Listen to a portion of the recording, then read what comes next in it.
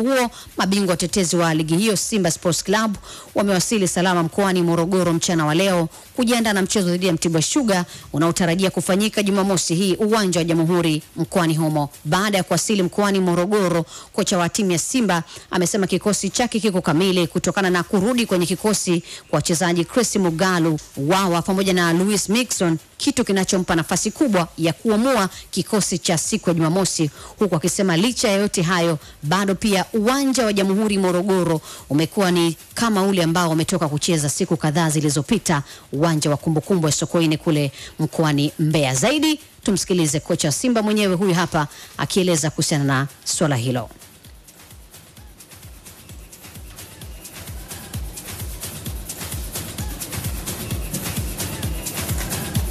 Everyone is fit. We have even everyone on board. 28. Also Mogalo came back in the squad. Wawa came back in the squad. Louis is back because they stayed or they remained in Dar es Salaam when we traveled to Mbeya because they came late for training. So we had an individual program for them. Now they're all here. So yeah, it's making choices on Saturday. We just saw the pitch, so we just have to focus because the pitch is the same as Mbeya. It's not good. It's not our style to play, but we have to deal with it. It's a mental question first. So the players are now walking on the pitch. They will supervise it, and yeah, we will train the first time today to adapt, to see how it's bouncing. But it's good that we last week also played outside of Dar es Salaam in the same conditions, not the best pitch. So we're used to it the past 10 days. Even the Arusha game for the Charity Shield was not the best pitch neither. So we're continuing the same circumstances, preparing. Yeah, we did a hard job in Dar es Salaam on Tuesday and Wednesday. So today will be an easy day. And then tomorrow it's find freshness and sharpness to the game on Saturday. Sawa, huyu ni kocha wa Simba Steven van den Broek akizungumza baada ya timu yake wachezaji 28 wote wakiwa kamili kwa ajili ya maandalizi ya mchezo wao na Mtibwa Sugar siku ya Jumamosi, na kikubwa anachozungumza ni utayari wa wachezaji wake kuwa fiti kwa wale wote ambao walikuwa hawapo kikosini kutokana na sababu mbalimbali zilizokuwa zinawaweka nje, lakini sasa wamerejea. Anachosubiri ni kufanya tu machaguzi na mwisho wa siku kuikabili Mtibwa Sugar kwa ajili ya kuweza kupata pointi 3 ambazo ndizo zilizowapeleka Simba katika mchezo huo. Lakini bado ameonyesha kwamba uwanja ambao anakwenda kuchezea hauna tofauti sana na ule ambao umetoka kucheza siku chache zilizopita, ambazo bado kwake hazikuwa sababu za kushindwa kukiandaa kikosi chake kupata alama 3 muhimu siku ya Jumamosi. Kikosi cha wachezaji 28 ina maana anakuwa na wigo mpana wa kuamua wachezaji wa aina gani wacheze aina fulani ya mchezo. Lakini mara nyingi tumezoea kwamba walimu wanafanya homework kwa kuangalia sana opponent anakujaje, mpinzani ana wachezaji gani wakali, mpinzani ni eneo lipi anatisha, mpinzani wapi ana mapungufu, ili kuweza tuyatumie kwa ajili ya kupata matokeo. Ila kibongobongo pia kitu kingine cha kuconsider ni uwanja mara pa kuchezea, umeelewa? Manake ukisha uconsider uwanja na yenyewe ni factor ya kupata matokeo, inakupeleka sasa kwenye kuangalia pia sio tu aina ya wachezaji wa kwenda kushindana na aina ya timu fulani kutokana na mfumo wake, lakini pia aina ya hiyo timu na mfumo wake na aina ya wachezaji ambao wanaweza wakahimili kwenye uwanja fulani. Unaelewa vizuri? Kwa hiyo sio kila wachezaji wanaweza kucheza kwenye viwanja vyote. Kuna wachezaji ambao viwanja vya kudunda ambao tunasema ni ile playing surface yake sio nzuri, wanamudu bila shida. Na kuna wachezaji ambao viwanja hivyo vinawapa tabu. Kwa hiyo unahitaji usmart wali ya juu kuweza kulitambua hilo na kujua kwamba tunapokwenda kucheza kwenye uwanja ambao hautupi nafasi ya kucheza mpira wetu wa chini kupiga pasi, inabidi tuende kucheze mfumo tofauti, tucheze mpira mirefu, si ndio? Kwa mfano tunataka tufanye build up kutokea nyuma. Hauwezi ukafanya build up kwa style hiyo, kwa sababu uwanja haupo rafiki, matokeo yake eneo la nyuma ni la hatari. Kwa hiyo ukitaka kufanya hivyo, mpira unaweza kwa bahati mbaya ukakosa direction kutokana na uwanja na vishimoshimo, mpinzani akaupitia akaenda akakuadhibu. Kwa hiyo maana yake huku nyuma ni kudere. Nyuma hamna mambo mengi. Kwa hiyo tukiamua kudele, maana yake lazima mpira si unahama kwenda kwenye zoni ya mpinzani.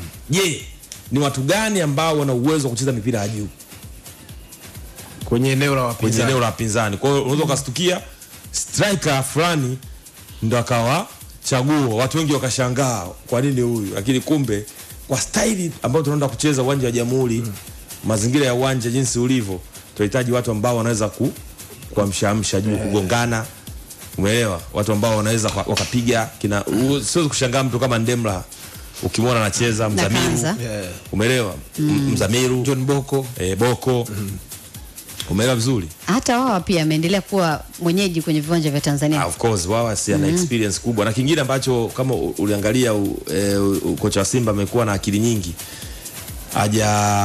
wachezaji wote ambao wanaona ni wageni hajawaingiza wote mara moja kwenye kikosi cha kwanza. Yani ile rhythm yake imebaki vile vile, kwa sababu wachezaji ambao wanajua ligi, kwa hiyo hao wengine wapya hawa kina Bwali asu kina Mugaru wataingia taratibu kwenye mifumo, na hawezi kuwachezesha kwenye viwanja ambavyo wao hawajavizoea. Unajua Zambia kwa mfano, wao wanatoka Zambia pichi zao nyingi ni nzuri.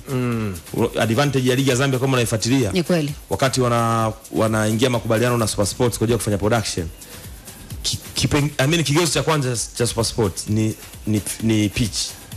Kwa hiyo unakuta uwanja uko sehemu hauna majukwaa mazuri, lakini pitch ya kuchezea kali. Uwanja bwana shaffi. Umeelewa?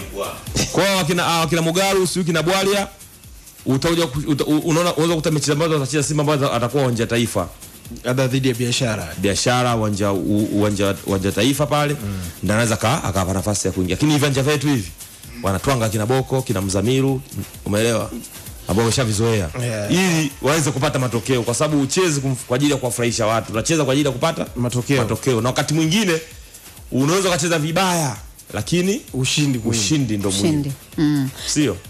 Lakini Isa, kwa ujumla mchezo nadhani utakuwa ni moja kati ya mchezo mizuri, kutokana na amezungumza hapa Dauda kwamba wachezaji wengi wa kikosi cha kwanza ambao walikuwa na Simba msimu uliopita wapo, na ukiangalia Mtibwa Sugar ni moja kati ya timu ambao imechukua wachezaji wenye experience na ligi ya Tanzania, akiwemo kina Hassan Kes na kina Juma Luzio pamoja na kina Chanongo ambao wameendelea kubaki kwenye kikosi. Changamoto kubwa kwenye kikosi cha Mtibwa, kama unakumbuka kwamba kuna homework ambayo pia Katwila amepewa, ingawa hajawekwa hadharani, lakini taarifa za ndani ya Mtibwa zinasema hivyo kwamba matokeo ya msimu uliopita, unajua hawakuwa na performance nzuri. Kama unakumbuka mwishoni ilikuwa moja ya timu ambayo inawezekana ingeshuka daraja. Kwa hiyo wamepewa kazi kwamba wanamwangalia kwamba kutokana na performance yake, kama atakuwa na performance mbovu kuelekea kwenye dirisha dogo, huenda pia mwalimu naye akafanywa sababu kama wachezaji wengine wanavyoachiwaga kwenye madirisha madogo haya. Kwa hiyo nafikiri Katwila atakuwa na msaidizi wake, kapandishwa, kuna kocha kapandishwa, Vincent kama unakumbuka, kapandishwa na alikuwa kocha timu ya vijana miaka 2 iliyopita, kama unakumbuka, alichukua ubingwa pale katika viwanja vya Azam kwenye ile kama mchezaji, lakini leo anakuja kuwa kama kocha ambaye alikuwa na misimu mizuri 2 iliyopita, lakini msimu wa mwaka jana kama ulimwangusha hivi.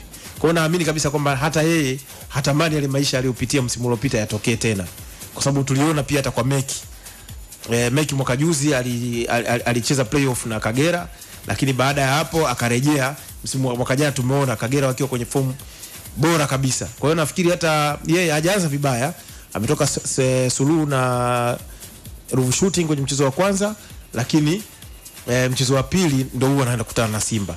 Kwa hiyo ni mechi ngumu kiukweli. Sioni kama ni mechi nyepesi. Kuna kina Boban Ziratuza wale amewapandisha, moja wa wachezaji ambao wamekuja kufanya vizuri sana, na ukimwangalia hata kwenye mechi za kirafiki kuelekea kuanza kwa msimu, na muaminia kabisa kwamba yule mmoja wa wachezaji ambao watakuja kumake headline msimu huu ni huyo Boban Ziratuza. Kwa hiyo naamini ukiongea mwenyewe na Katwila alikuwa analalamikia aina ya wachezaji aliokuwa nao, lakini alipata fursa ya kufanya usajili. Kwa hiyo naamini safari hii hatakuwa tayari malalamiko kwamba nini kilikuwa kinamtatiza ama nini kitamfanya asifikie yale malengo ambayo amepewa na klabu yake.